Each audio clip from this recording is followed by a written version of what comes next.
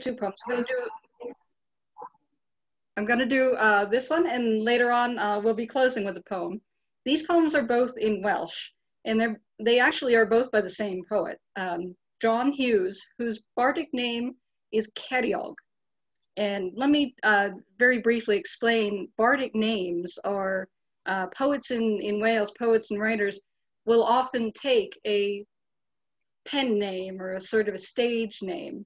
And these are used in the Eisteddfod tradition. Eisteddfod is a wonderful cultural celebration that it's got, we think, rather ancient roots, but was also sort of revived into maybe a neo-Welsh tradition. I think about 200, 300 years ago, thereabouts. Could have my dates wrong. But the idea is, and there's a sort of, let's say, a championship structure where there are local Eisteddfodau, and then you move up to a regional Eisteddfod, and this culminates with the national Eisteddfod, which is still held every year in Wales, and it goes to a different city, and it's a massive festival of poetry, storytelling, singing, dance, folk art, you name it, essays, all of it. There are any number of different categories: composition, recitation, and so on. But particularly with poetic composition, they are submitted under a bardic name. So you don't know who this person is. It could be your neighbor. You don't want to be prejudiced. So they make up a name, and it becomes their bardic name, and they write under this name, and this is what they submit their works to for the Eisteddfod.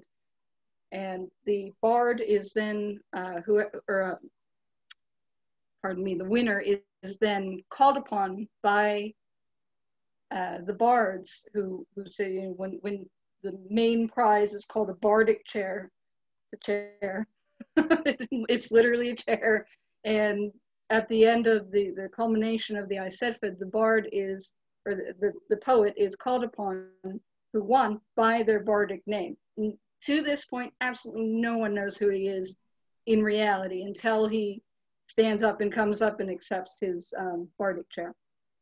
So that's why John Ceiriog was, or John Hughes was called Ceiriog, and they keep this name, and it becomes attached to all their poems. So the poem that I'm going to recite for you is, the first one is called Nant Mynydd. It means mountain stream. And this is written by a young man. He was about 18 years old.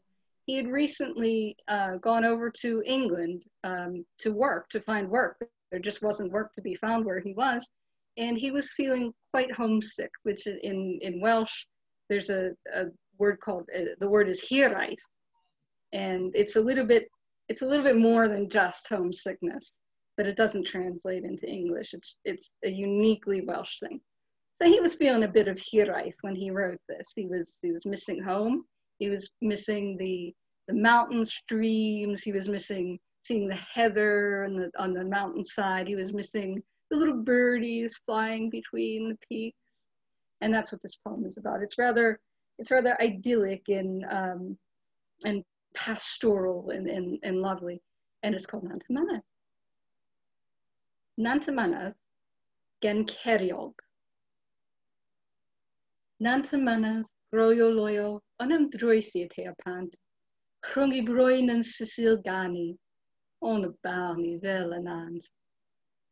Grig y mynydd yn ei blodau, edrych arnynt hiraeth ddig. Amgal aros ar y bryniau, yn yr awel efo grig.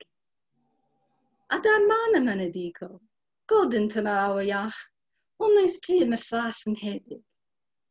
On y baln fel deryn bach. Mab y mynydd y dwi finnau, bod I cartref yn neb pan. Ond mae'n halon yn y mynydd, efo grig yr adar man. Thank you very much. And I think now we're going to do a video about Welsh quilting and blankets from our friend in Wales, Jen Jones.